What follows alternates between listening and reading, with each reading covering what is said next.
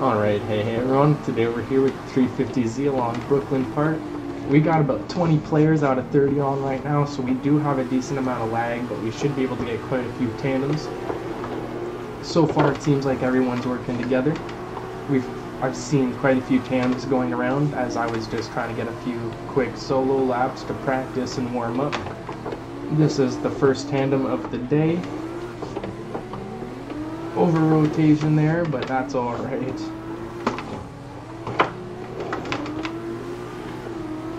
Now we're on their line here. We'll stay where we are to transition here. There you go. Got that transition down. There you go. Transition with them again. Kind of move in slightly here. Getting ready to transition. There you go. Beautiful transition with them. I gotta say, I hope you all have an amazing day. Thank you all so much for tuning in. I hope you all enjoyed the video. If you do, be sure to leave a like and a comment with your favorite part. Whoa. Beautiful oh. That 180 just hit the wall there. Kind of screwed us up, but that's alright. I hope you all had a great weekend. Hopefully you had some time to spend with your family or catch up on some tasks that you've been putting off. Hopefully, if you're looking for sleep, you got some sleep.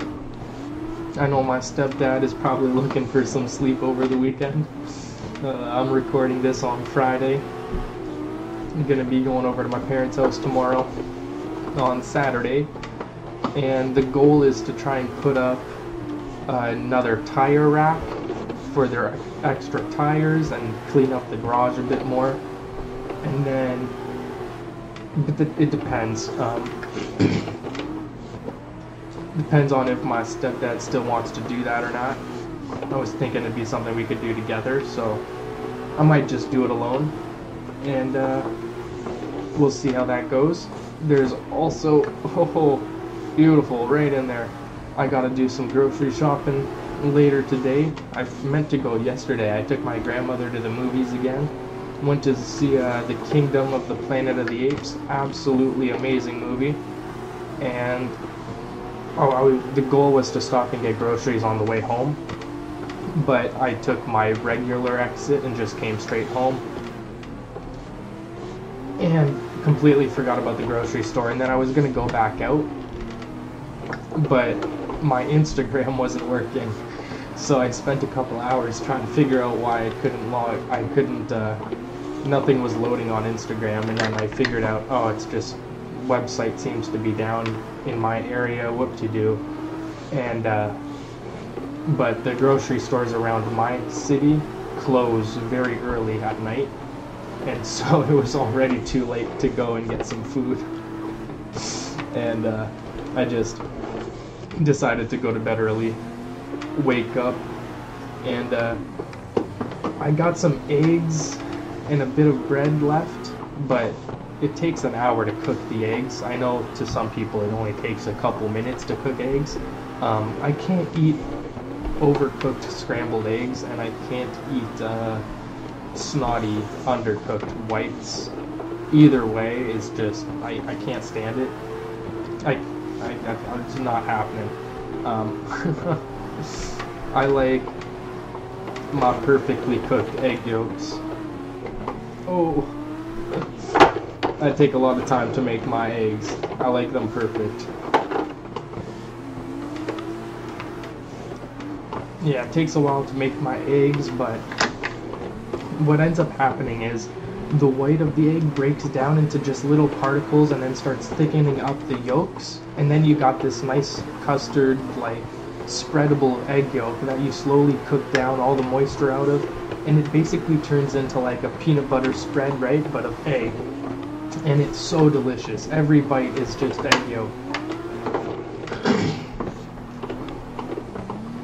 That E36 there straightened out while we were in transition and decided to take out the leader.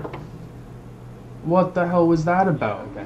Sweet, okay, we finally got another tandem here. Everyone's just complaining about that guy hitting them and how everyone just trolls and gets jealous and blah blah blah blah blah. It's the chat is pretty freaking pathetic right now.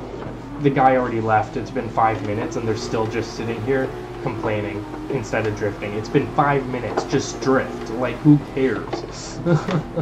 Who cares that this one guy decided to try and ruin your day and then left? Let him ruin his own day. He's gone. Like, just have fun. I was verbally bullied all through high school, and I had to learn that you can't really let that shit get to you, and I let that shit get to me way too much back then. And it still affects me to this day. I have a hard time going out in public or doing anything because I'm constantly anxious and worried that someone's going to be laughing at me or making fun of me. I have Tourette syndrome, so I tick a lot, and I used to tick on the bus a lot. I used to, like, a lot. It was really bad. I was very claustrophobic on the bus because it was around a lot of people that I didn't want to be around. And so I was ticking all the time. And what ends up happening is, oh shoot. Okay, so here we go. We got a tandem here.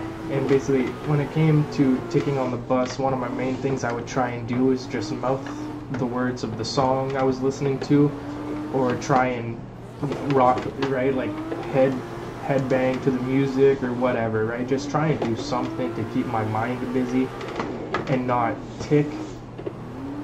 And everything I would do would get made fun of. The ticking would be made fun of and pointed out on every occasion. And whenever you would have someone trying to talk to you and someone else wanted to talk to you and you didn't just immediately cut off your friend and say, stop talking to me, someone else wants to talk to me, apparently you're now the jerk for not doing that. Apparently I'm a jerk for not cutting off my friend and listening to someone else who I don't even know their name, I don't even know they want to talk to me, no one's getting my attention, they're just randomly yelling. And apparently I'm now an asshole because I didn't pay attention to you? Like, get off your fucking high horse, dude. And they treated me like shit since that day. And the people that did it ended up being people that treated me like shit in elementary school. They're all just dumbasses. They don't have any fucking life. I guess they don't have a good family home. I don't know what it is, but I don't have a good family home either, but I'm not out there bullying people on a daily basis. I was verbally assaulted. I was verbally abused at home on a daily basis all through elementary and high school. And I never went to school and took it out on others, right? But instead I had them take it out on me. Again, so I had no safe space all through high school. So my mental state is pretty bad because of that. And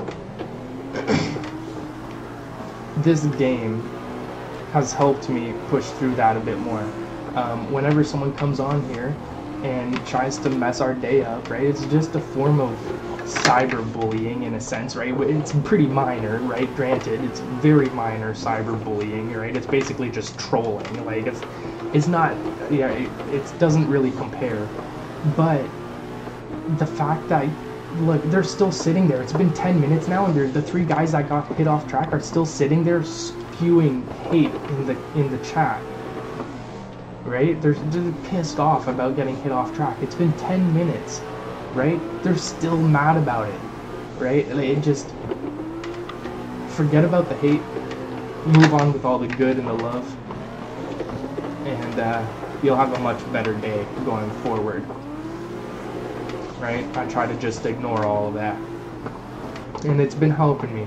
And over the last 4 years, I went from being addicted to pills and alcohol to now, yes, I smoke a bit of weed because it helps with the ticking, but that's all, right? Well, I mix a bit of tobacco, all right? The tobacco is instant tick relief, right? If I'm ticking really bad, that tobacco, the nicotine, stops that ticking immediately, while the weed takes a couple minutes to kick in, but stays there for longer.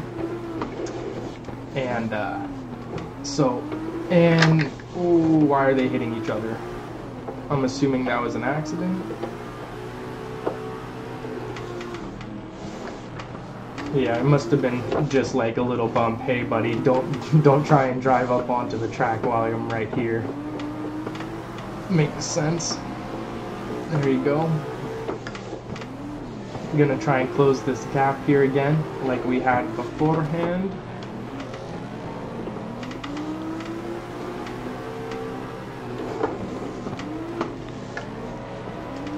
Yeah, I went from being addicted to stuff, and now I'm sober and I'm living a better life.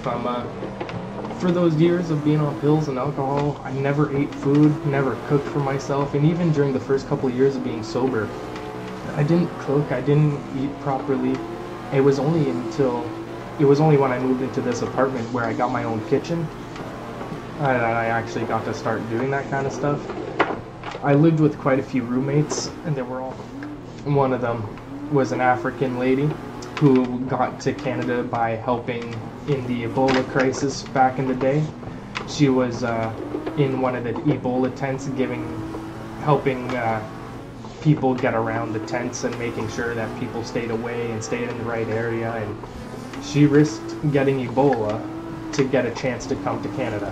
And she then I was very scared during the whole shebang that was going on a couple years ago, and after she explained that she had lived, right, she dealt with Ebola straight up and lived, and like this isn't gonna be what takes her out, right? And I don't know, there was something special. She was like a, I don't know, she just like, her words just meant a lot at the time. I was pretty alone, didn't really have anyone, and I was terrified of what was going on, especially since one of our other roommates ended up testing positive at the time, and or their coworker tested positive at work, and so there was like quarantine, or it was just terrifying.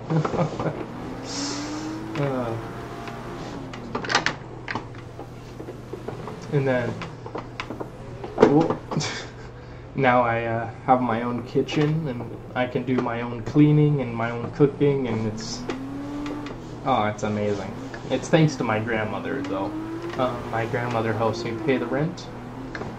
Right, I've explained that quite a few times so far. I'm very open about it. Basically, I was living in I had a master bedroom in Ottawa for a very good price. It was probably $300 or $400 less than anyone else is paying for that room now. Landlord gave me a sweet deal because I had already been there for a year and was just upgrading rooms, and had talked to the other tenant beforehand and knew the price they were paying, and he understood my situation with not having a lot of money, and so we agreed upon only an extra $50, and I went from having the smallest room in the house to having the biggest room in the house.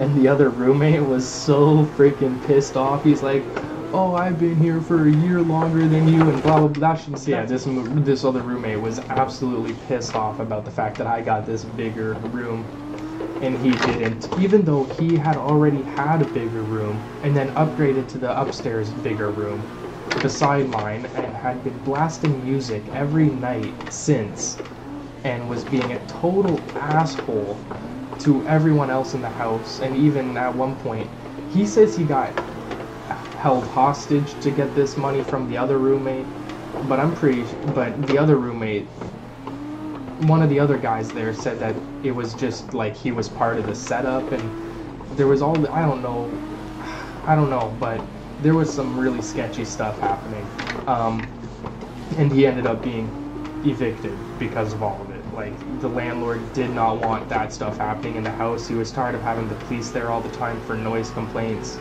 and so yeah, it ended up being just me for about 3 or 4 months, and I was paying $550 for basically, it was only me, right? So I had an entire house for $550. It was the best few months I've ever had. Now, granted, I still didn't cook because the people who used to live there didn't clean up the kitchen when they left. And so the kitchen was a mess, and I was just freshly sober, and I wasn't cooking yet. I wasn't cleaning. I was just focusing on trying to exercise and take care of myself. And so that's what I did. Whoa. Alrighty, well, we've had a decent session here. Had some ups, had some downs. Hopefully I was able to motivate you guys and get you guys up and doing what you gotta do. Hopefully it's exercising or spending time with family, and it doesn't really matter, right? Just, we all have our own tasks that we're putting off or procrastinating, and it's time we get that shit done. So thank you all so much for the love and support on the videos. I hope you all have an amazing day, and I'll see you all tomorrow with another video. Peace out, everyone.